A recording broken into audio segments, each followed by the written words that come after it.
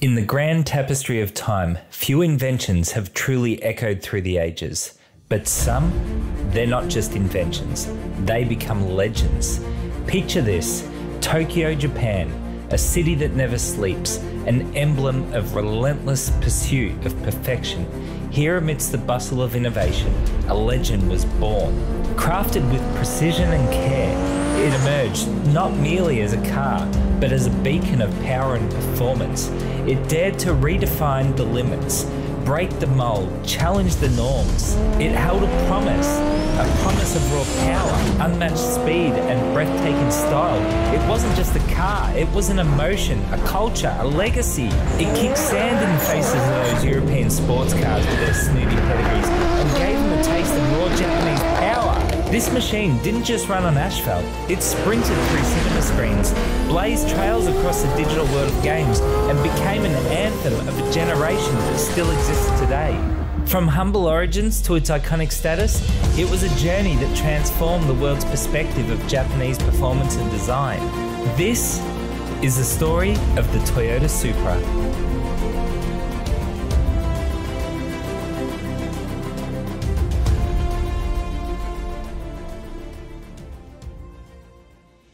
To truly understand the legend that is the Supra, we must journey back through time. Back to a Japan rising from the ashes, a nation poised at the threshold of innovation. In the land of the rising sun, a way of life thrives, a philosophy that transcends mere practice, Kaizen, the belief in continuous improvement, the quest for perfection in every small detail. Never perfect, always improving.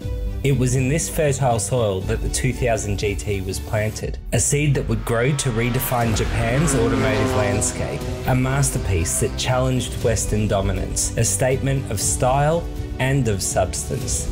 The 2000 GT wasn't just a car, it was a symphony of engineering and aesthetics, a shining beacon that marked Japan's arrival on the world stage. But the spirit of the 2000 GT was not to remain confined to the archives of history. It whispered through the hallways of Toyota, like a restless dream, a thirst that cannot be quenched. We must excel. We must surpass. We must go beyond.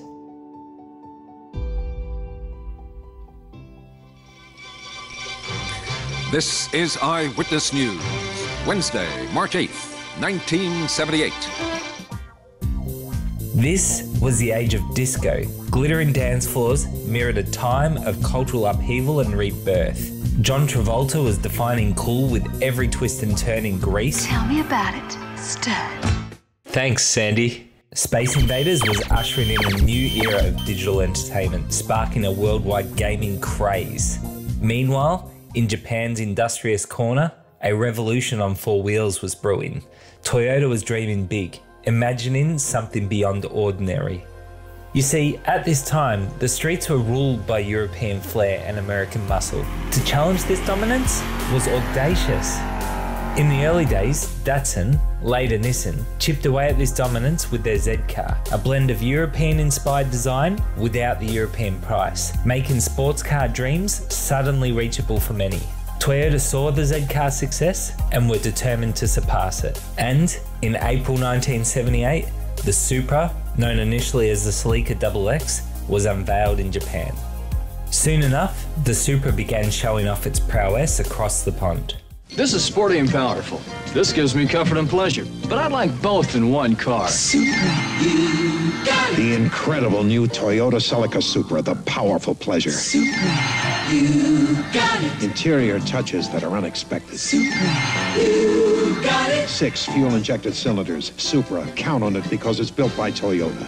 The Supra's arrival in the American market in 1978 couldn't have been timed better. In the throes of the 70s gas crisis, Americans needed something different. Soaring gas prices and shortages led American consumers to reconsider their traditionally large gas-guzzling vehicles and seek out more fuel-efficient alternatives. I've been in 2 gas lines already, and I'm out of gas.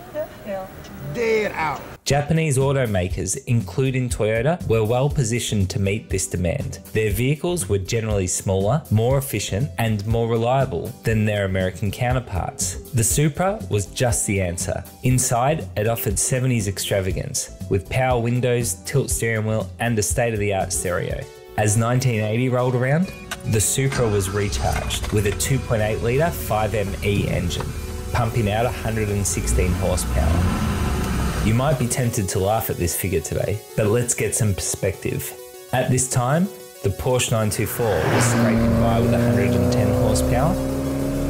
The BMW 32i was managing 101 horsepower. And even the American-made V8 Ford Mustang, with an engine approaching twice the size, only managed to produce 134 horsepower. Meanwhile, Toyota's Supra was giving drivers style, performance, and excitement, all wrapped in 116 well-utilised horses. And if you had the Japanese delivered 2.6 litre version, you were getting 138 horsepower. Look, I know what you're thinking. And you're right, that's no 911. The 320i, that's the car your posh grandma drove to the supermarket. And the Mustang? The gas crisis had that car on its knees.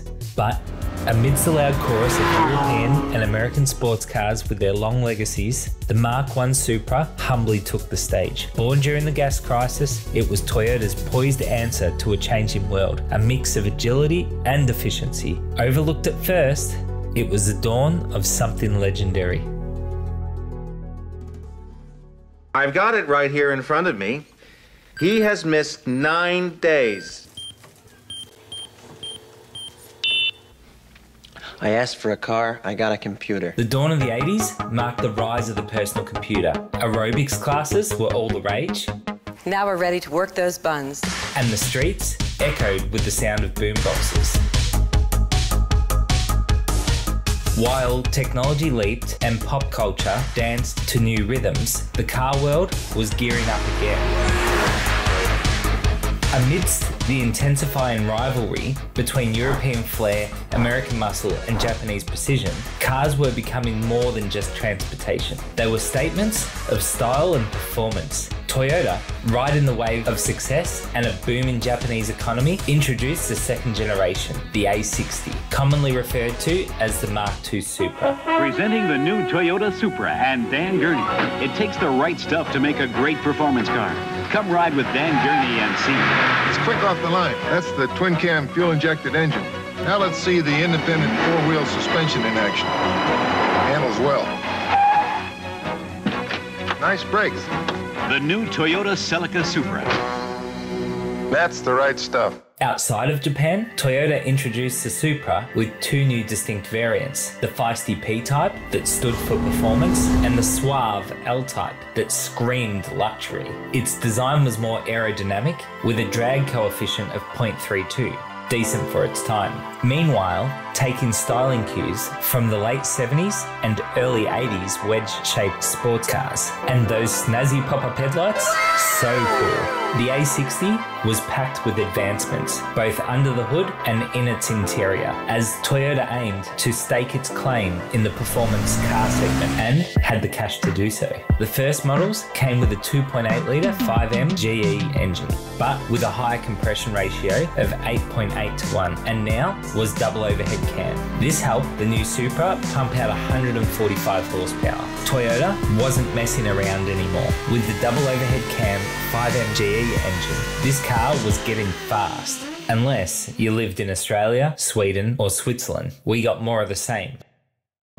The A60 Supra had its suspension fine-tuned with the expertise from British automaker Lotus. But before you make any hasty judgments, remember, Lotus wasn't brought on board to give lessons on how to make the Supra a roadside attraction. Lotus's influence made sure the Supra didn't just hug the road, it waltzed with it. Not one to rest on its laurels, the Supra kept all its previous features while adding a few more goodies to its arsenal. For instance, cruise control, climate control, digital dash in some variants, a limited slip diff, headlight washers, a turbocharger, only in Japan, cool stickers, rack and pinion steering, four-wheel disc brakes, a retractable reading light, the kitchen sink, and even a tyre with a tread pattern specific to this Supra. Honestly, I think James Bond would have been jealous of this car. Not exactly Christmas, is it? Were you expecting an exploding pen? Toyota's marriage of luxury, performance, and innovation was starting to make ripples in the sports car genre. By the end of the A60's model's run, the pinnacle of its performance could be found in Japan, with the most potent variant boasting 173 horsepower. But the Supra's story is far from over.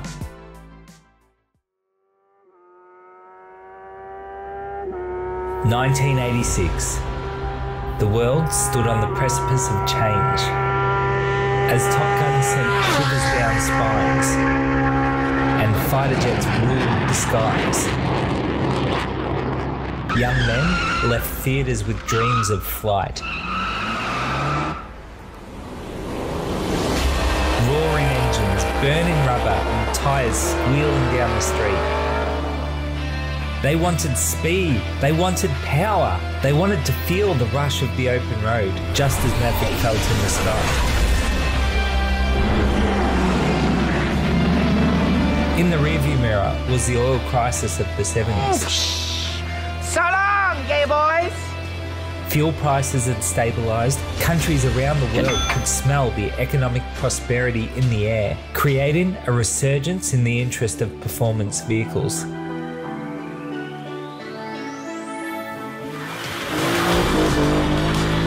In this electric atmosphere, Toyota's answer to a world hungry for power and style was unleashed. The third generation Supra, starting to live up to the Supra name. Elegant, yet aggressive. The Mark III era had dawned. You shaped it in your mind. Total performance. Now the all-new Toyota Supra brings it alive. Super power, created by a 3-liter 24-valve, 200-horsepower engine. Super suspension, racing type, double wishbone, fully independent. Super cockpit, where you perform. The new Toyota Supra, performance without compromise. Now the Supra dynasty begins. In 1986, the Supra and the Celica faced a crossroads. You don't want me here anymore? No, that's not it, pal. You just gotta go away for a little while. How long am I going away for? I don't want to lie to you. I don't think we're gonna be seeing each other anymore. Ready or not, they had to go their own ways. But I want my own ass! I want my own ass! I know! While the Celica transformed into a front-wheel drive sports coupe, our beloved Supra doubled down on the rear-wheel drive platform. Toyota's 7MGE engine was shoehorned in, a proud addition to their long evolution of M engines, with a turbo version offered from 87 on, delivering 231 horsepower. This was a huge leap forward. To make things more interesting, the turbo model was one of the first distributorless engines in the US, using a 3-coil wasted spark setup. With the Mark III Supra, Toyota stood at the forefront of innovation, showcasing their ability to rival both mainstream and luxury brands in technological advancements. We were introduced to TEMS, an adjustable suspension system offering driver selectable settings with an automatic setting that would activate during heavy braking or high-speed maneuvers. Another standout was the acoustic control induction system. This technology adjusted the length of the intake runner, improving power output and torque curve. Further distinguishing the turbocharged models were the additional features of an engine oil cooler, intercooler, and integrated rear spoiler. Every year, post-86, the Supra saw upgrades and changes, design alterations, new colour themes, enhanced power output, and tech upgrades. The Supra kept cranking the dial up to 11. However, the Mark III was not without its criticisms. This car had gained weight due to all the luxury amenities. It could be 359 kilos heavier than its predecessor. Despite its critics, the Mark III Supra became the best-selling Supra of all time. In 1988, Toyota took the Supra to the racetrack. Stemming from the stringent requirements of the Group A Japanese Touring Car Championship, they introduced the Turbo A limited edition variant. To qualify for Group A touring car races, Toyota had to produce a minimum of 500 Turbo A models for public purchase. Under the hood, the Turbo A sported a more potent 7M GTEU engine, delivering an impressive 274 horsepower. Innovations such as a map system, unique CT26 turbo, and a beefier throttle body made it a technical marvel. But its journey on the racetrack was a roller coaster. It shone in the JTCC with teams like Toms and Sards pushing this car to its limits, but it wasn't all podiums and champagne. The Supra faced fierce competition. It battled against agile titans like the Ford Sierra Cosworth, the nimble BMW M3, and the dominant Nissan Skyline GTR. Outside of Japan, and surprisingly not often discussed, the Mark III Supra carved a name for itself in Australia. In the Group E Australian production car series, this beast went head-to-head with the likes of Holden Commodores, Nissan Skylines, Mazdas, Fords and Hondas. And it didn't just compete, the Supra dominated. So much so that, like another Japanese car we all know and love, it was eventually banned from Group E racing. But the story doesn't end there. When his turbocharged Toyota Supra was banned from racing 2 years ago, John Burke gave his car to his wife as a shopping vehicle. But when the James Hardy was announced, Mrs. Burke went back to the family Corolla. And John began the daunting task of making his Supra last for 12 hours on Australia's most demanding circuit. And like John Burke, other Supra teams were dusting the cobwebs off their cars, ready to compete at Bathurst. When it finally got the green light to race again, it was pitted against incredible opponents, like the Nissan 300ZX from Gary Rogers Racing, and a Holden Commodore piloted by no other than 9-time, at the time, Bathurst winner Peter Brock, God rest his soul. At the end of the grueling day, the Supra, driven by Peter Fitzgerald and Alan Grice, was not only the winner, but was laps ahead of second place. It marked a historic moment. The Mark III Supra became the first Japanese car to win the Bathurst 12 Hour. Euros here at Mount Panorama Bathurst. While its racing chapter came to a close in 1993, it was time for the A70 to take a bow. But you know what they say about endings? They are just the start of a new chapter. And oh boy, was this next chapter fucking wild.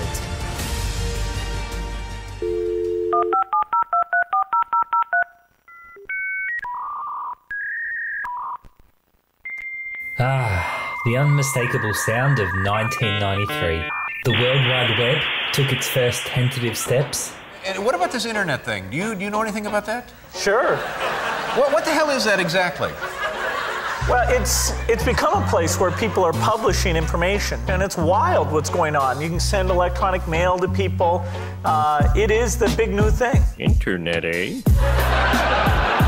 On TV screens, sitcom laughs echoed, dominating our evenings. No, see, that's no good. See, you don't know how to act. These pretzels are making me thirsty! And who could forget the ritual of a Friday night trip to Blockbuster? But amid these familiar sights and sounds, our lives were about to change in ways we couldn't even imagine. While we were logging onto the internet for the first time, something extraordinary was secretly logging miles on the streets. Hidden beneath the bodies of A70s, ensuring Toyota's designs remained away from prying eyes and eager competitors, was a car that would defy all expectations. In a marketplace dominated by established sports car brands, Toyota, still the underdog, knew they couldn't just blend in. To compete, they had to create an object of desire. Anything less, and they'd be swallowed up by the titans of the industry.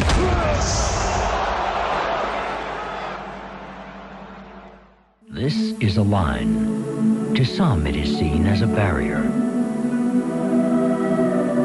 To others, it's a point where traditions of the past are abandoned in favor of visions of the future. Introducing the revolutionary new Toyota Supra. It's taken everything sports cars were before and crossed the line. Toyota's message about crossing the line wasn't mere marketing fluff. The Mark IV Supra was a game changer, willing to square off with automotive legends costing twice as much. Whether it was holding its own against a Ferrari 355 on the track, or edging out a Lamborghini Diablo in a quarter mile, the Supra made its point. It was not to be underestimated.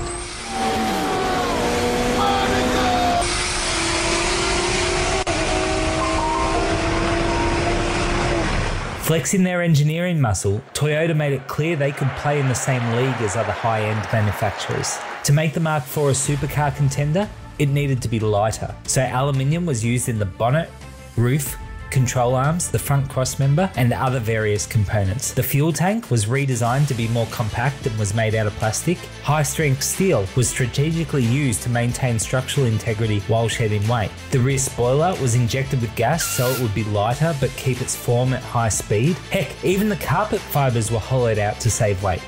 These changes made for a total weight saving of nearly 100 kilos. The Supra also underwent extensive wind tunnel testing to achieve a drag coefficient of just 0.31, making it one of the most aerodynamic cars of its time. To rein in this beast, Toyota didn't hold back on the brakes. Larger ventilated discs were used all around, and a jump from 2 to 4 piston calipers on the turbo models.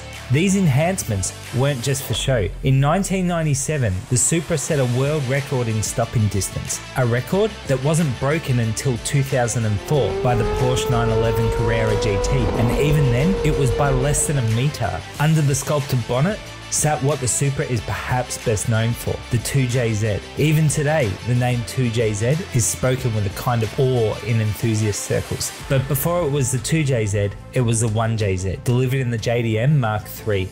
This was a product of a collaboration between Toyota and Yamaha. Yamaha's involvement helped to optimize the cylinder head for better airflow and combustion characteristics. With their knowledge they'd amassed, Toyota rolled out the 2JZ GTE, a 3-litre inline-6 with a sequential twin-turbo setup, propelling this car from 0 to 100 in 4.6 seconds.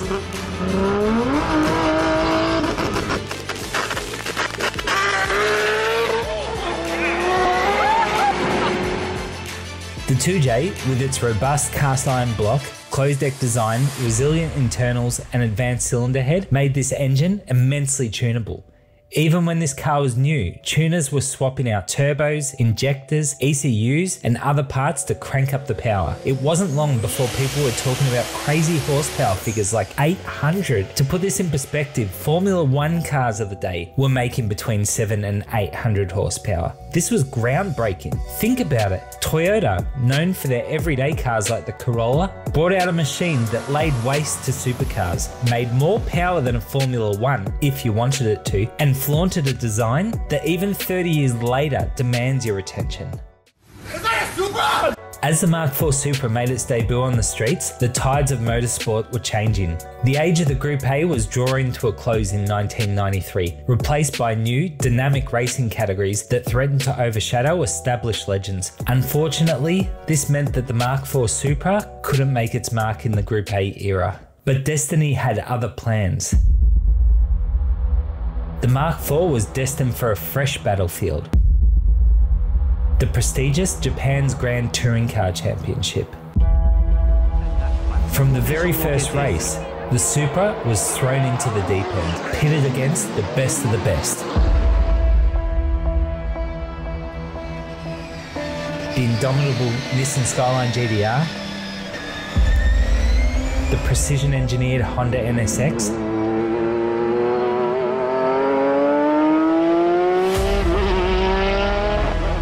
the agile Mazda RX-7,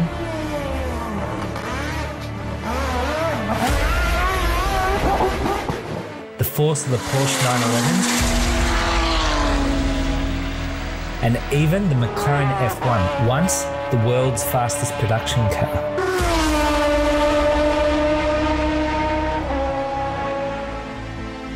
But the Supra was undeterred. By 1995, just a year after stepping onto the track, it secured 2 victories. 1997 brought it to the podium 3 times, and come 1999, it dominated with a staggering 5 first-place finishes. But While the Supra was winning on Sunday, unfortunately, it wasn't selling very well on the Monday. The 1990s brought about economic challenges and recessions.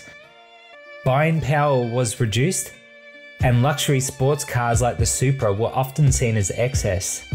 Furthermore, the Supra's price steadily climbed, pushing it further out of reach for many of its fans. What began as an affordable performance machine was now competing price-wise with established luxury brands. The late 90s brought challenges for all high-performance vehicles. In the US, tightening emission regulations led to the Supra's departure from this market in 1998. In certain regions, the Mark IV Supra grappled with sluggish sales, leading to an abundance of stock at dealerships. It's hard to imagine. While these challenges did dent the Supra's immediate sales story, another narrative was forming fast on the big screen. Audiences were furiously flocking to cinemas.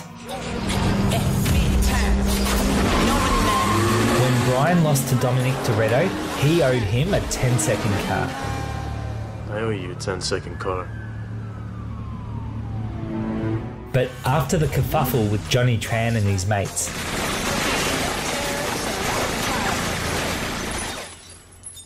the Mitsubishi Eclipse was a no-go.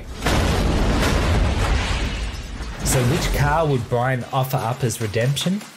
The Supra, of course. 2JZ engine, no shit.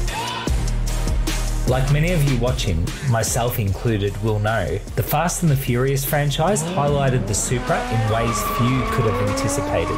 With its appearance in the film, the Supra didn't just gain attention, it became a poster car for an entire generation. Nice car.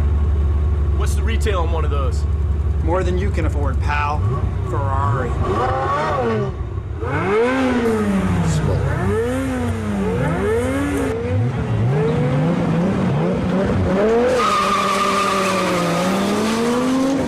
In the wake of the film, the tuner culture saw an incredible surge. Big body kits, massive stereo systems, and flashy modifications became the hallmark of the early 2000s. Many, like myself, after thumbing through magazines, were planning our next parts purchase, all in the name of customization and belonging to that scene. And the influence didn't just stop at the roads. Video games like Need for Speed and Gran Turismo prominently featured the Supra, introducing the iconic car to a new cohort of fans. However, as with all icons, the tides of time wait for no one. There came a moment of farewell. The world had moved forward, and the Supra stepped out of the spotlight, becoming a relic of the past.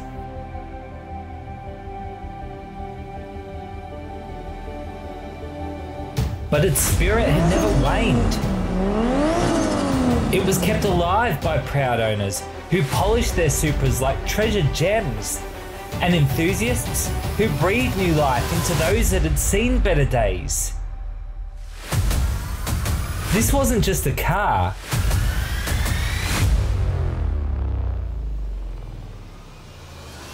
It was a bond uniting us.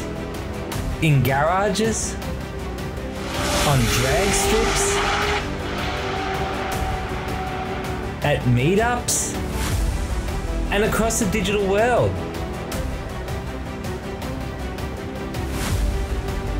As the years rolled by, the Supra's tale grew bigger than Toyota.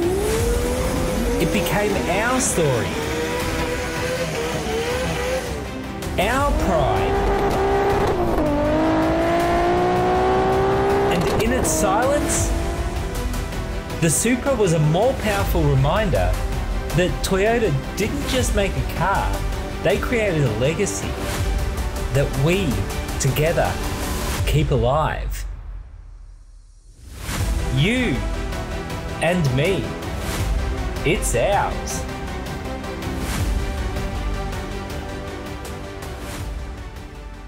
"17 years had passed by, and it is now 2019.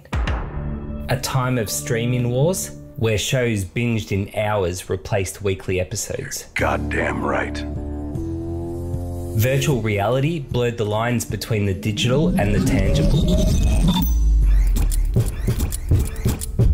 And our watches listened to our every heartbeat. In a landscape dominated by technological advancements, a car drove in that tugged at the heartstrings of pure automotive nostalgia. The new Toyota Supra. A name associated with performance, history, and passion. But this wasn't the Supra that lingered in the memories of many. Enter the A90, Toyota's fresh take on the legend. But now, woven into its DNA, was the influence of BMW. A partnership that sparked both intrigue and contention. On the one hand, the partnership was a pragmatic move, leveraging BMW's expertise in crafting performance-orientated vehicles. On the other, for the purists, the move felt unsettling. Toyota, after all, had a legacy of forging its own path. The A90, with its sleek lines and modern aesthetics, looked every bit the part of a 21st century sports car.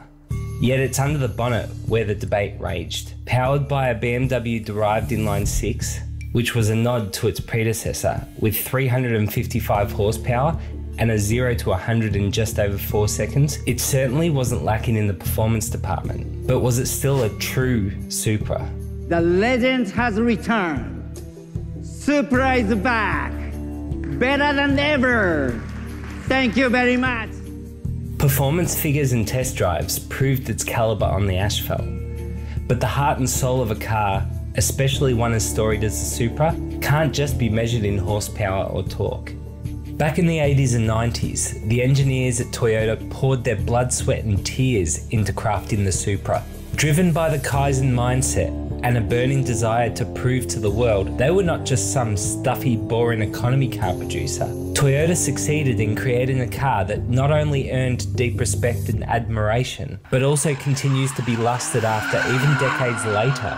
Oh yeah. As a diehard Supra fan myself, it was initially difficult for me to accept that Toyota would choose to collaborate with BMW and seemingly risk the Supra's unique Japanese identity. However, there is more to the story than this. Tada-san, Toyota's chief engineer with a successful 8.6 under his belt, found himself steering the Supra's revival. He had to navigate the intricate world of modern car production while preserving the Supra's rich heritage. Nakamura-san, the chief engineer behind the Mark IV Supra, and a firm believer in the inline-six as the heart of a true sports car, played a guiding role in Tada-san's journey.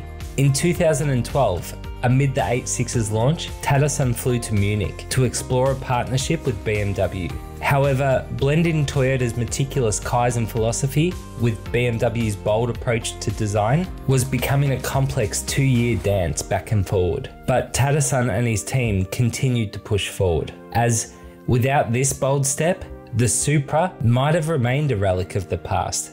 When both Toyota and BMW's values aligned, they worked together on a shared platform. Toyota set their sights on creating a car that could stand toe-to-toe with the Porsche Cayman, while BMW targeted the Boxster. Once the shared platform was created, both companies went their different ways. Each brand went on to create its distinct vision upon the mutual foundation. Toyota channeled the Supra's legacy, while BMW infused its unique flair. And so, while the path taken may stir mixed emotions, it's a path that ultimately led to the Supra's triumphant return, a testament to the unwavering spirit of Tada-san and his team, and a reminder that sometimes, to honour the past, we must embrace the future. Joining forces with BMW wasn't just about sharing costs or leveraging expertise, it was about tapping into a new world of opportunities. One of the most exciting outcomes? A vibrant aftermarket scene. Tada-san, with his passion for customization and performance, envisioned a Supra that tuners would love to work on. He ensured the A90 Supra was designed with tuning in mind. By creating provisions for easy modifications and inviting tuning houses in Japan to offer their insights during its development, he laid a strong foundation. Moreover, with shared components between the Supra and its BMW counterparts, there's potential for a more extensive range of aftermarket parts. This not only benefits the Supra, but opens doors to a wider spectrum of customization of various vehicles. In essence, it was a carefully crafted strategy, ensuring the Supra was reborn into a world where it could thrive and evolve. In a world rushing towards an electric future, the A70 Supra might just represent one of the final crescendos of this age-old melody. There's an undeniable romance to the internal combustion engine. The raw harmony of metal, fire, and fuel. It is a symphony that we've adored for over a century, and I have had the personal privilege of working on my whole career. As the sun sets on the horizon and the dust settles, what the future holds for the Supra is still not clear. And even if the Supra's voice grows fainter in the loud noise of progress, what I do know for sure is, as long as the roads stretch ahead and we tell the story forward, the legend of the Supra will continue to inspire.